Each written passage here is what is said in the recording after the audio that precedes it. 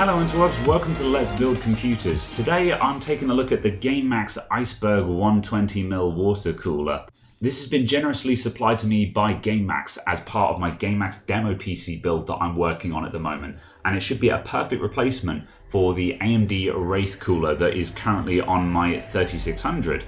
So we're going to be taking a look around this cooler and how to fit it to both AMD and Intel sockets, so let's dig in. So the supplied fan is the GameMax FN12 Rainbow N. So this is a 3-pin RGB fan, and the ring around the outside of the frame here, this is full individually addressable LED illumination. And that ring is also visible down the sides of the frame as well. And you get a nice sharp crisp line of color, which really looks fantastic, whether you're using it with a GameMax case or any other type of case as well. The fan itself, despite being a 3-pin rather than a PWM fan, is very quiet through normal operation. And for general usage, this entire cooling system gives a really nice quiet operation under both idle and load conditions. So the fan works out really nicely. Coming out the side, we've got 2 wires, both of which are nicely braided, going to a 3-pin fan header cable and a 4-pin digital RGB header that can be plugged into the GameMax Aurora sync system or to probably quite a few other digital RGB systems as well. So this allows you to link it up to your existing RGB setup without having to have a dedicated controller. The radiator is a lightweight 120mm package that will quite easily mount at either the top of the case or the back of the case, with flexible hoses that lead into the main pump head itself, which, as I mentioned, has mounting for both Intel and AMD systems. This guy also connects to a 3-pin fan header for its power, and the GameMax logo in the center lights up green during operation. On the bottom, we've got solid copper base with just a little bit of roughness to allow the thermal paste to bite into the block, because sometimes having things being too smooth can actually make the thermal paste do weird things where it'll start moving about a little bit if the computer is moved or if anything flexes. So sometimes just a little bit of roughness actually helps things out in the real world. For a quick test setup, I've got an old Intel system here, and I'll show you how to set up the Iceberg to fit to an Intel board. So for your Intel mount, you're going to need the supplied backplate that comes with the system here. This guy has adjustable arms on the outside to fit whatever Intel socket you have. So adjust these arms to wherever they need to be for your particular socket and position this at the back of your motherboard. Our pump head requires the Intel brackets, which are these long boys here, and these will bolt onto the wings at the top and bottom of the pump. These lay down over the top and screw in from underneath. Make sure you refer to the manual for which screws to use in which places, but you'll find the instructions are quite clear, so it's a lot easier than it looks, this system.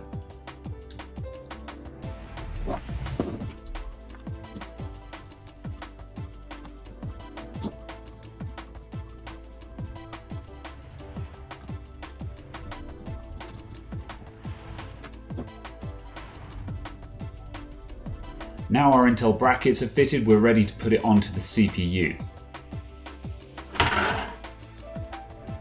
Normally I'd recommend having your motherboard already fitted up inside the case before fitting a water cooler. However, since this is just a demonstration board, we're just going to fit it on the bench. However, in a moment when I show you the AMD fittings, you can see me do it on a computer that is already built up.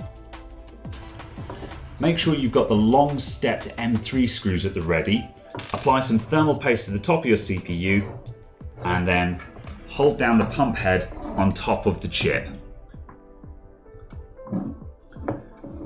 And then with your other hand, just drop in a couple of screws on opposite sides.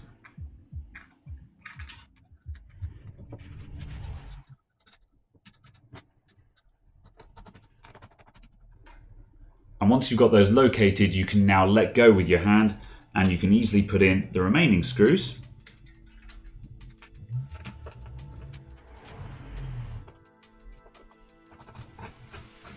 And tighten everything down to the stops. You don't need to graunch these screws really tight.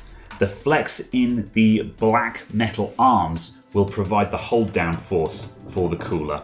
All you have to do is turn the screws until they hit the stops, and that's it. Then, if your motherboard has dual CPU fan headers, connect the pump to the secondary fan connector.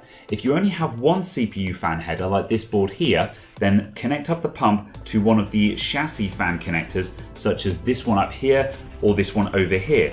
Your chassis fan connector might also be in the top left of the board over here as well. However, for me, I'm going to remove this and fit it into my AMD build now. So let's change things around. So I'm going to fit my water cooler into my GameMax Kamikaze Pro build here, which as you can see currently has an AMD Wraith Stealth cooler on it. And the Wraith Stealth cooler, it's not too shabby as far as stock coolers go. However, this guy will spin up to 2700 RPM under load, and it can get a little bit noisy. And under medium loads, it has a nasty habit of shifting its fan speed a lot, which can come out as a very audible revving noise, as it were. You can hear the fan ramping up and down constantly under medium loads, which can be very distracting, I find, when you're just sitting at your desk working.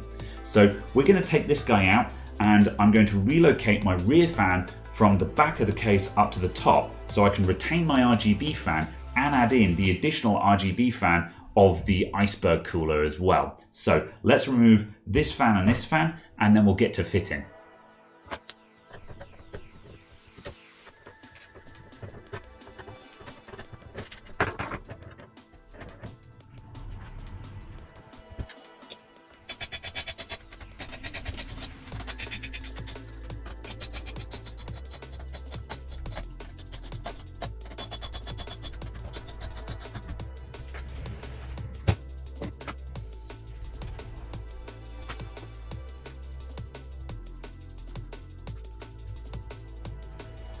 Next, I'll clean the old thermal paste from my CPU so I can apply some fresh thermal paste for the best performance. The GameMax Iceberg utilizes the stock AMD retention brackets, which the Wraith Stealth and Wraith Spire coolers don't use. So I'm going to refit my retention brackets onto my motherboard now.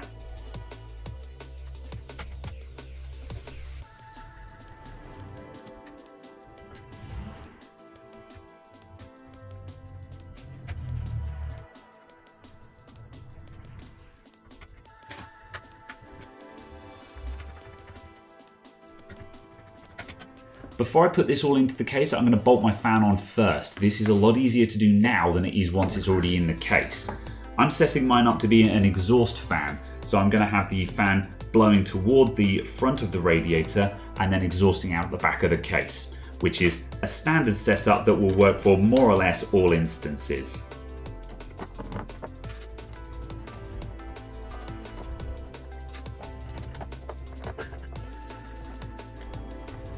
And the AMD mounts, these go on just the same way as the Intel ones do. So the bracket goes onto the top of the pump mounts and screws in from underneath. I'll just loose fit that while I get all the screws located.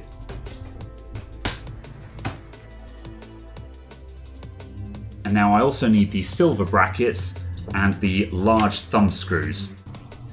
And you want to leave these as loose as you can manage for now. And that way it means that you don't have to try and put these on while you're holding the pump head in place.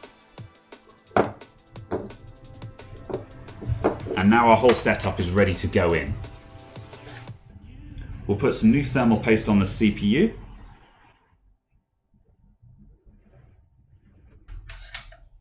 And now I'm just going to rest the pump on the far side of the case while I position the radiator.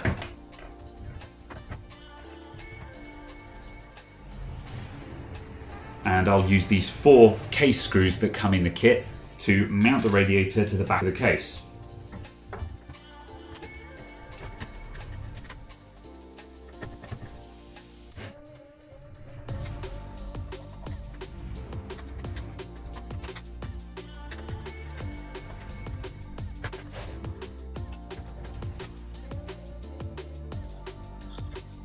Now we've got to move the pump head around into position.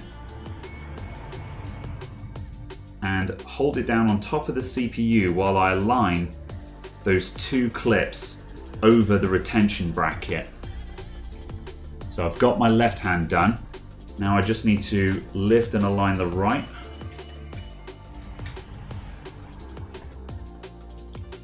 And once I can see that these clips are all engaged, I'll turn the thumb screw to tighten it all up.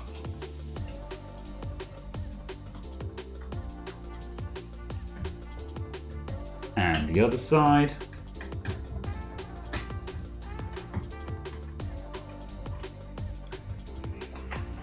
And now we can just take those down to the stops.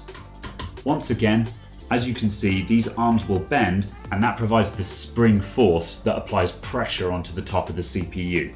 So no need to graunch these tight, just turn them until they stop turning. Now the cooler is all fitted into the case, we can do a little bit of housekeeping and some plumbing with the wires. So firstly, I'll just move these wires out of the way so I can remount my top case fan again.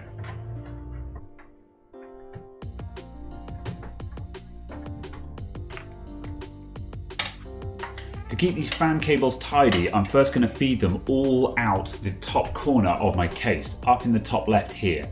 And that'll allow me to tidy the excess wires around the back of the case where they're nice and hidden.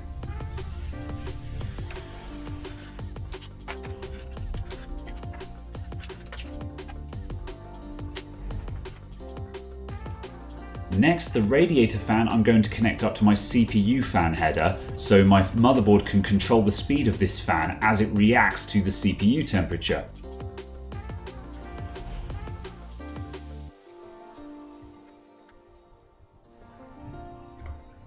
And the pump I'll connect up to the system fan header, which is conveniently hidden in the top left of my motherboard where you can't see it.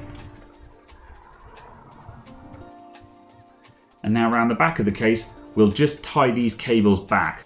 So my fan cable, we'll just fold that guy up. And I'll zip tie him to this tie down on the case.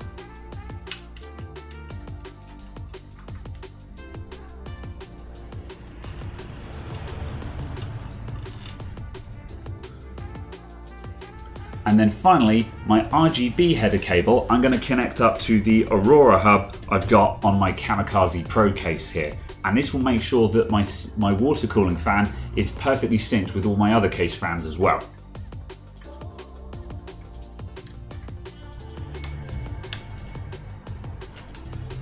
And now we can close it all up and turn it all on.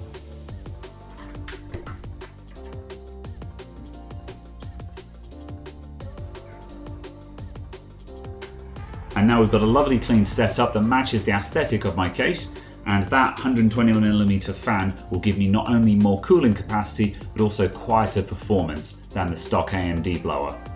And under an extreme CPU stress test scenario, we can see a 15-degree drop in temperatures, and these are on default fan curves without even spinning up the fan to high speeds. Thank you very much for watching everyone, and thank you to GameMax for supplying me with the Iceberg 120mm cooler. I'll see you all next time. Bye for now.